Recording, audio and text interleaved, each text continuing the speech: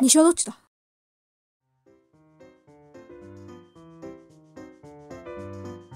悪いけど、僕もここは来たばかりで。一体何があってそんな。いいもんあったぜ。こ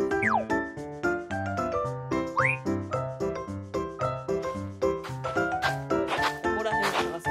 逃すな。犬も近くにいるはずだ。はい、ただいま。でもあいつら、まだ生きてるかわかりませんよ、旦那。いいからつべこべ言わずに探せ。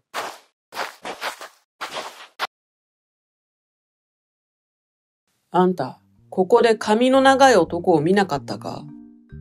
いやー、知らないですね。僕も今来たばかりですし。そうか。畜生。あいつどこに行きやがった。どうやらここにはいねえみてえだな。ダチョウ通りの方へ行こう。何？あいつもそう遠くに逃げられやしないさ。へい。でもここら辺はもう十分に探しましたぜ、旦那。今来たばかりだろうが。サボるな。すんません。ゴミ箱一つ逃すなよ。はい。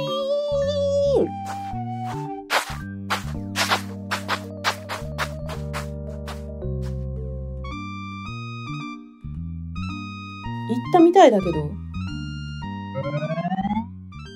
サンキューな。で、誰に追われてるわけ？しつけったらありゃしねえ。マフィアだよ。ここらじゅう有名のな。そうなんだ。ずいぶんと物騒な街だな。あんたも今はあまりうろうろしない方がいいぜ。ま、俺が捕まればいいだけの話だが。なんで俺を助けた？さあ、あの人たちよりはいい人に見えたからかな。そうかよ。なんで狙われてるのさ。悪いが、時間がないんだ。そう。じゃあまた。待った。あんた暇なら、ちょっと付き合ってくれないか？暇じゃないけど。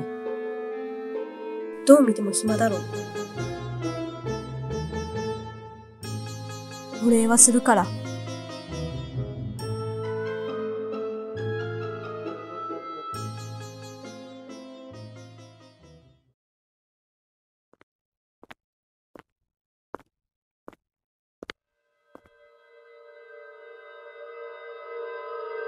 ここ、大丈夫なの？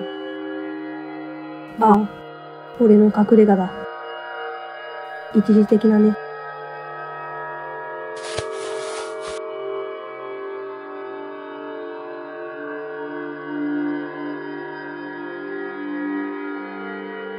俺の親友のランボルギーニだよ。ランボルギーニ。おい、しっかりしろ。水を持ってきたぞ。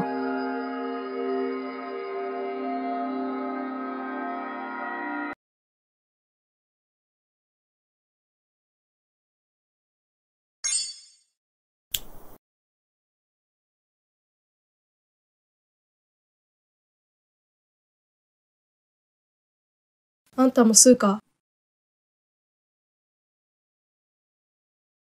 じゃあ。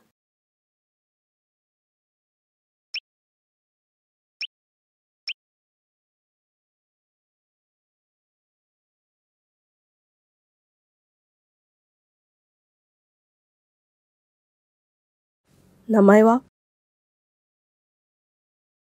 トスカ。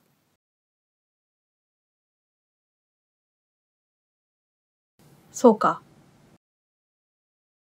俺はチェイスと、みんなチェスって呼んでる。実は、大事なブツを敵に取られちまってな。それの奪還をボスに頼まれたんだ。無事に任務は成功したわけだが。だが。はあ。食っちまったんだよ。食ったって。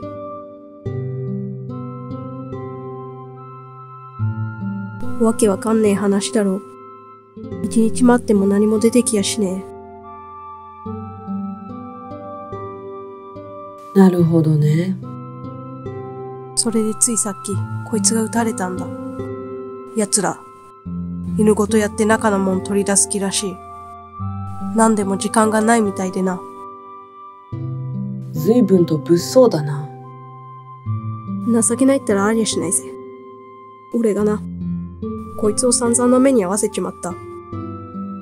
これからどうするのさ。わからねえ。もうこの町は包囲されているだろうからな。でも、こいつだけは守りきらねえと。もう仲間、失いたくないんだ。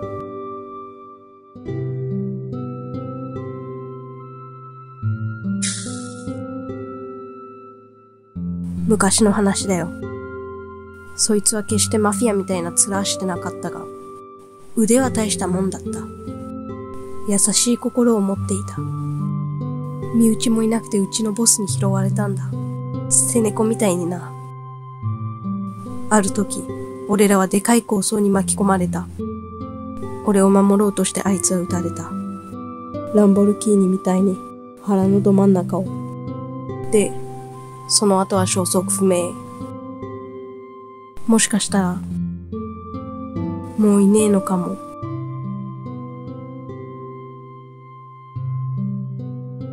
だから俺は、今死ぬわけにはいかねえ。でも、こいつを見殺しになんてできねえ。あいつに、合わせる顔がないからな。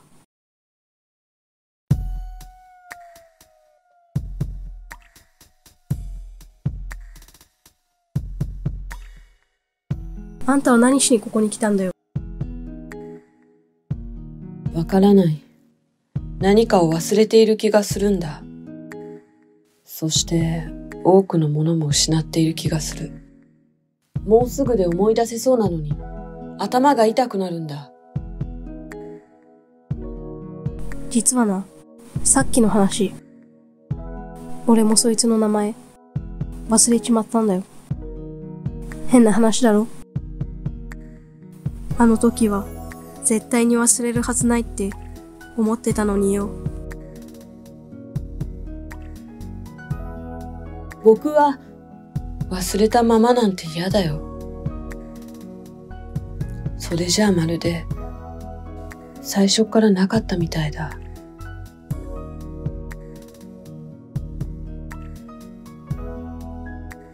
ガキの頃、こんな話を聞いた。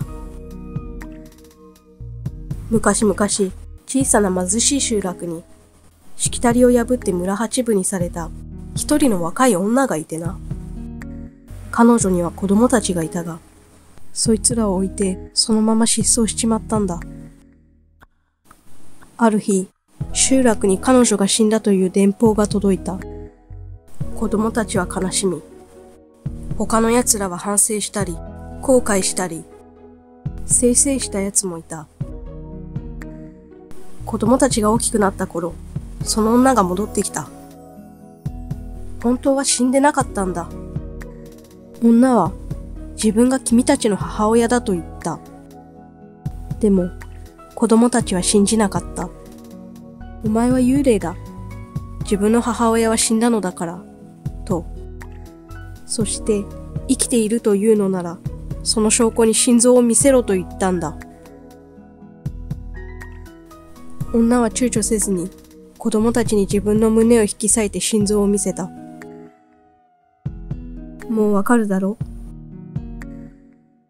彼らはそれを見て、自分の母親が本当に生きていたことを、ようやく信じることができた。でもその時、彼女はもう生き絶えていたってわけさ。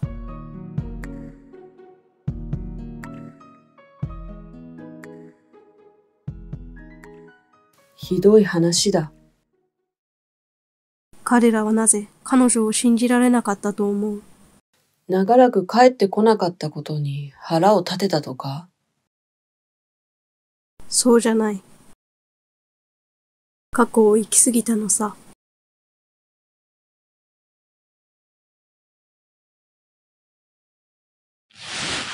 ま、どっかの偶話だ。だからそう気に病むなよ。今を生きてりゃ、それで十分じゃないか。俺が言えるたちじゃないけど、人生なんて適当でいいんだよ。